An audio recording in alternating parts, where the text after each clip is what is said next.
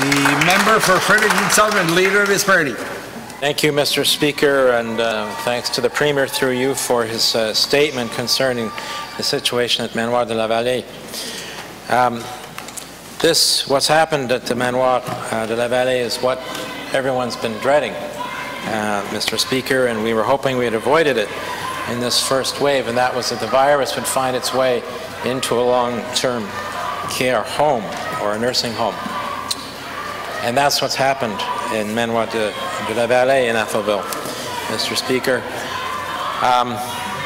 One of the things it's revealed for certain is that we need a much more robust plan to ensure that there's the necessary people power to staff special care homes, long-term care homes, nursing homes when the virus finds its way inside.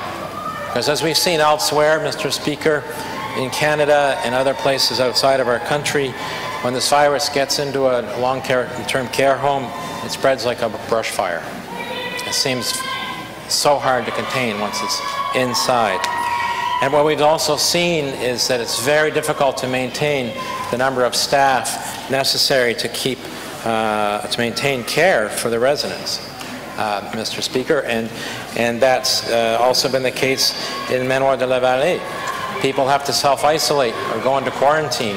Others, for various reasons in their own families, can't continue to work there, and so the staff complement drops, pushing the others to have to work double shifts and more, to the point of exhaustion, and for all of those involved to find other people to come in and supplement their labor under very difficult situations where people are fearful because the virus is present and they're rushed off their feet trying to provide the level of care necessary for their residents, particularly when you're dealing with units like the dementia wing at Manoir de la Vallée.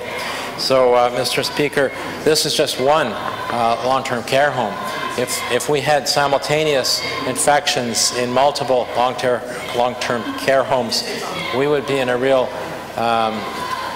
real difficulty in terms of ensuring sufficient staff and labor is available to care for the residents. So, Mr. Speaker, this has taught us many things, but one of them certainly is we need to put in place a robust plan to ensure that we have a labor pool that's trained and ready to go to enter into long-term care homes to help care for the residents when needed. Thank you, Mr. Speaker. The member for Fredericton Grand Lake and leader of his party.